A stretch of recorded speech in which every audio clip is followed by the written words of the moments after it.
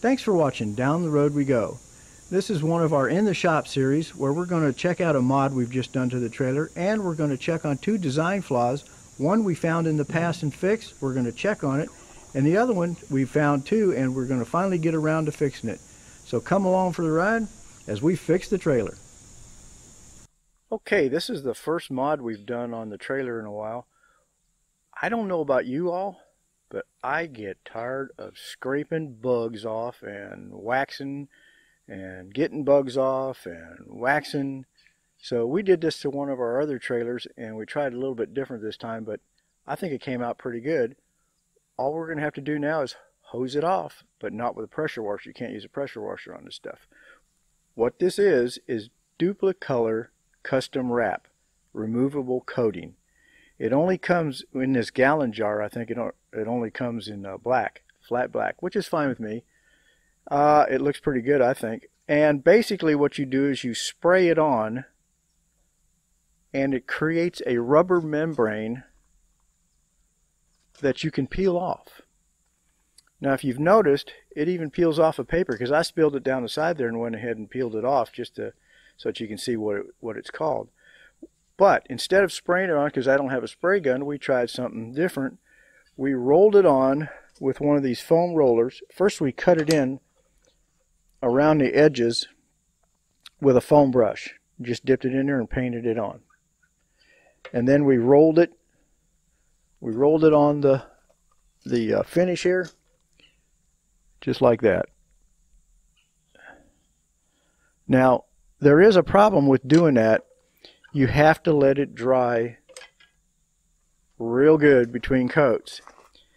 And then when you go to put it on again on the second or third or fourth coat, you can't go over where you got it wet. Once you've put it on, you can't pull the roller back down. If you do, it'll melt the underneath layers and peel it right off. We've had that happen in a few places. But we eventually got the hang of how of doing it. And I don't know if you can see on the video, but the Montana stickers are still on. We did this to our last Montana, and when we traded in, we peeled it off, and it looked like it was the day it rolled out of the showroom. And it protects from the bugs. Now, the bugs may eat into it here and there, and what you do is just kind of scrape it off a little bit or pull it off and hit it again, and you can put more coats on it. So I've got 4 coats on it right now with about a half a gallon used. More than likely I will, when we get back from our next trip, I'll go ahead and put another coat or 2 on it just to see how it works. So this is our latest mod. Again, it was a mess to do because we had the black stuff all over the place in the shop, but it was better with the roller because I didn't have overspray all over everything. So there we go. Black in the front, and it's rubber and it peels right off. Check it out. Duplicolor Custom Wrap. You can buy it in spray cans, all kinds of different colors. So if you want to do it a different color, I would just go ahead and buy it in spray cans. I think this can was about $75. If you bought enough in spray cans to do it, you're gonna spend about $150, $170. So it's twice the price or more to do it in a spray can. So that's why we tried it this way. So on to the next fix. Okay everybody, what we're looking at here is, in case you don't know, we own a Montana High Country, a 2017 Montana High Country 305 RL. So that's rear living room, and the kitchen is in a slide on the passenger side. We were going to run a while back when we first got it, we wanted to run a different satellite cable to make hooking up the satellite a little bit easier. So what we did is we brought it in here. The problem was, what we found was these power lines, these are electrical 12 volt and 120 volt power lines, came into the slide and came down and crossed over a bracket. I don't know if you can see that bracket there. Now, the bracket holds the gas lines for the kitchen. Not real good. And there was none of this covering on it, and it was the bracket was actually chafing those wires. Now, if you look up into, I think it's the top right corner of your video, you see a card. you can click on that and we'll take you to the original video where we showed what it looked like beforehand, and this is and after we fixed it. What we're looking at today is just making sure it's not rubbing. It seems to be fine, and like I said, you can go to that video and take a look when you get done watching this video and see what it looked like beforehand, and this is what it looks like afterwards. And we just check on it now and then just to make sure that it's not rubbing anything raw back here, and it's not, because we put this little covering on the bracket. So on to the next design flaw, which is the other side. Well, this side too, but we can see it better on the other side, and we'll get that fixed here in a minute. So we'll go take a look at that. Okay, here's the design flaw we've been talking about.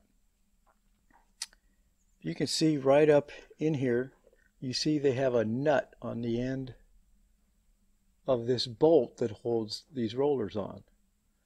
Well, that nut doesn't really have a washer on it. It has a built-in washer, and that washer is too big. And what happens is, if you can see it,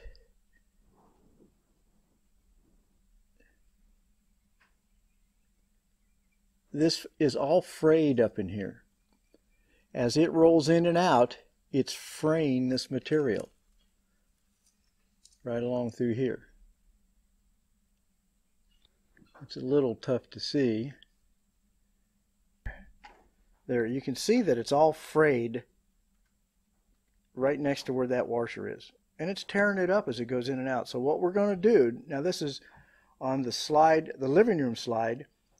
We'll show you the bedroom slide. It does not have this flaw. It's done correctly. We have to take some molding off and rubber off of the kitchen slide to see if it's the same way, but we'll get around to that. So what we're going to do, actually, put that light up here. We're going to replace this nut right here, which, by the way, when I went to loosen it, it was already loose and starting to come off. We're going to replace it. We're going to replace it with the same size nut, but with an insert nut, so it'll stay on there, and it's a lot smaller. It does not have that big edge, and that should take care of that. So we'll get to changing it and show you what it looks like when we get done. Okay, now all we got to do is get up in here and see if we can take it apart. And it's a 9/16. The hardest part is getting a wrench on it.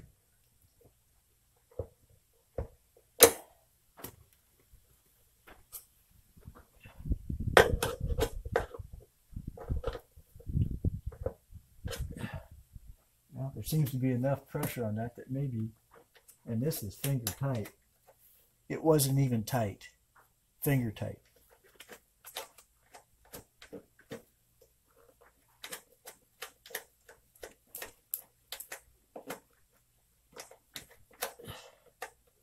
Okay, we've got that off, and again, as you can see, I'll show it to you here. It's got that built-in washer on the top of it. That's not what you want. Not even a lock washer. So this is a threaded insert. You know, it's got the plastic insert in it, so we won't have to worry about it hitting that and fraying that all out. So let's put that back on. This is going to be fun. There's no room here. Okay, I'll change my indicator while we're doing this. It's not going to be. But then, on our heat, done this.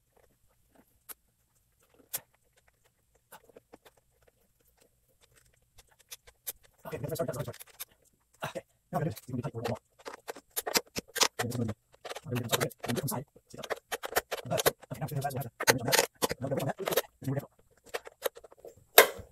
Now I got a feeling we don't want it too tight because we don't want to jam these rollers. So all I wanted to do was just get it down to where it's in the plastic collar there.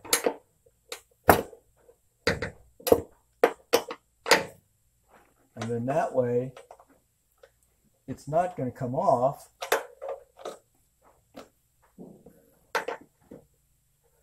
But it's not too tight. So we'll leave it right there. So that ought to get it as far as putting it all back together. So now that is not going to hit this in here. But now we've got to fix this. So what we're going to do is get some of that black sticky tape that, you know, you can use to put anything back together with. And we're going to put some along here and wrap it up around the side where it's all tore up. So we'll get back to you when we start working on that.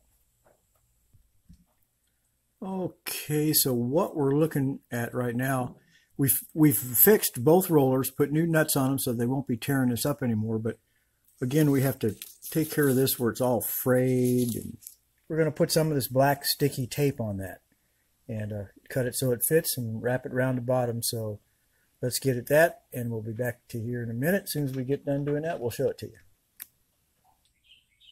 Okay, now as you can see, we've put that really sticky black tape on there. Now, it blends right in pretty good, but we're going to make sure that we check it now and then. Every couple times we roll out the slide, we'll want to take a look at it real good. And also, let's turn this other light off here. I don't know if you can see, but you know, it's stuck on there right below that metal piece too. So this looks pretty good over here. We're done on this side. We've got to put a piece of tape on the other side of this slide, and then we're going to move to the kitchen slide, which is going to be a little bit harder because it's got you can't see the rollers or anything. There's a like a trim piece there that's got rubber on it. We're going to probably have to take off. So when we get over there, we'll show you what we're talking about. So let's get at it.